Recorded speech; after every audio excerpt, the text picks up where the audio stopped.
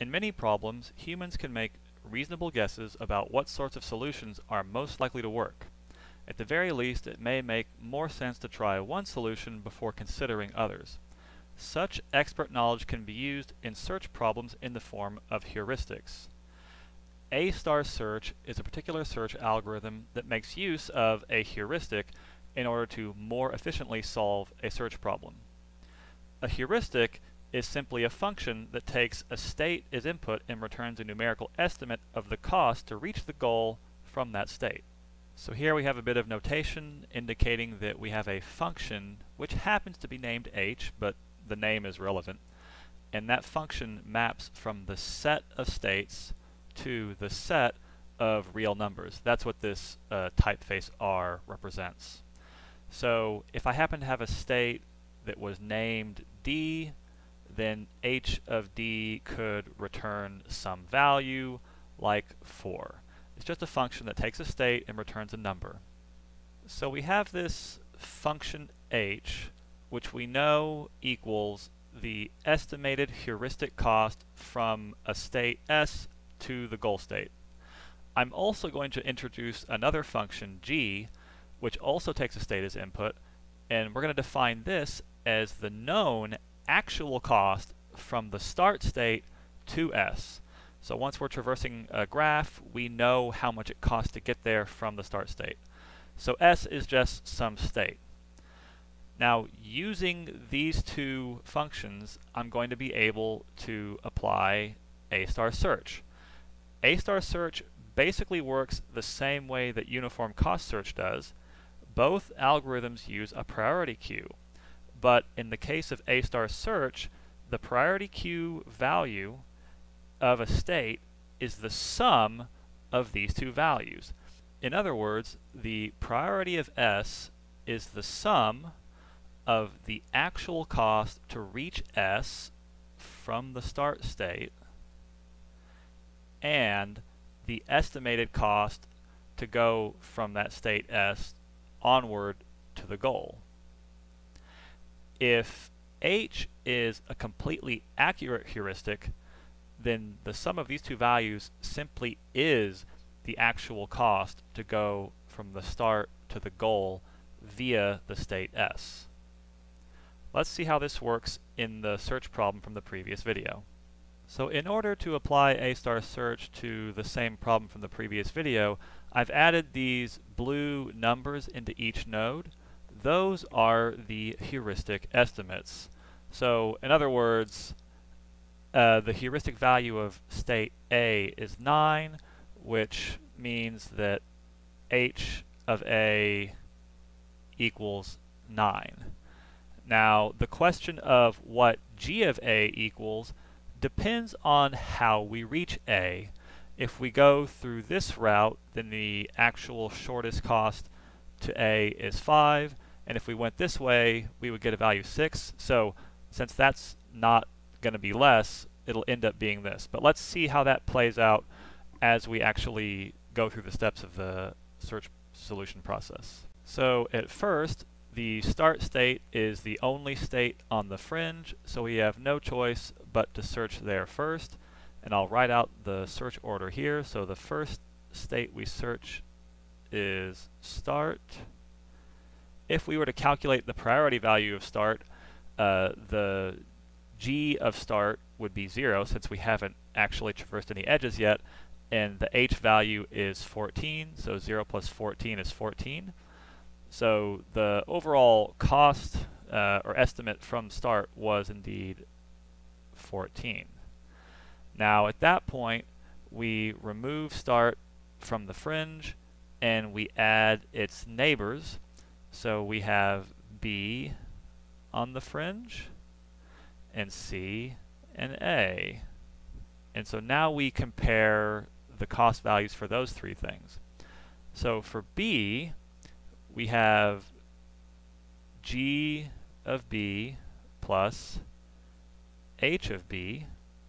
Well, if we go from start to here, then G of B is 3, and H of B is the number in there. It is 14. So between those two values, we get a total of 17. If we do the same thing with C and A, we get the following. So for C, we have 2 plus 15 also equals 17. And then for A, we have 5 plus 9 equals 14. So of those three options, 14 is the smallest. Therefore, A will be the next state we visit with a cost, or at least a priority, of 14. Moving on from there, we have to remove A from the fringe and then add its neighbor E to the fringe. So the search has gone from start to A, and we see that E is on the fringe, so we need to know what its priority value is. Well, G of E is 5 plus 3. Remember, it's the cost to get to E from the start, and because we discovered E via A, that is the route we take. So the overall cost, or priority value for E, is 5 plus 3 plus the heuristic value of 7 to get 15. 15 is less than 17 and 17, so E will be the next thing we visit. And we will remove E from the fringe and then expand our search to go to that point. F and D are now both on the fringe, so we need to know what the priority cost estimates are to each of those nodes. So the cost estimate to F is 5 plus 3 plus 1, that's this 9, plus the heuristic value 5 to get 14, and the value to D is 5 plus 3 plus 4, that's this 12 here, plus that heuristic value 4 to get 16. So we could either go to F or to D, but because F has the lower value of 14, we will go there next and remove it from the fringe. But what is interesting now is that we can also reach D from F. So we have to consider what the overall estimate, in particular what the new G value is for D going through F. So if we go through F, the value to reach D is 5 plus 3 plus 1, and then plus 2, that would be 11, and then plus the heuristic value of 4 to get 15. That's less than the alternative route through here that was 16. So we're going to go to D, but specifically we're going to go via F. And at this point the goal is on the fringe.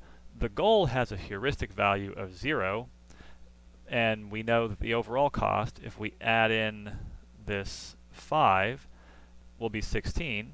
So G of goal, that's 16, plus H of the goal, I'll just use a G there, is 0.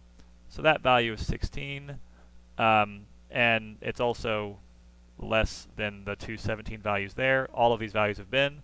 So we can finally go to the goal, add the goal to our list of search states, and we are done. So we searched the states start, A, E, F, D, and goal. We never wasted any time searching B or C, and it turns out that the states we searched are also the optimal solution. The optimal solution is to start here and to go to A, then E, then F, then D, then the goal. So by using this particular heuristic, we went directly from the start to the goal without any sidetracking or backtracking, which is really the best result you could possibly expect. However, I didn't tell you how H was defined. In fact, the only reason this worked so well is because the values of H were defined in such a way to make it work out. What if H had had different values? We're going to do this problem again, but I've changed two of the heuristic values. The heuristic value of C is now 2, and the heuristic value of A is now 20. So what happens if we go through the same procedure but using these values? We would still search the start state first. But now, when we compare options, C looks unbelievably cheap because the G value to get there is 2 and the heuristic value is 2. That's only 4, which is much less than the 5 plus 20 or the 3 plus 14. So we would check C next. From there, we have two options left, A and B.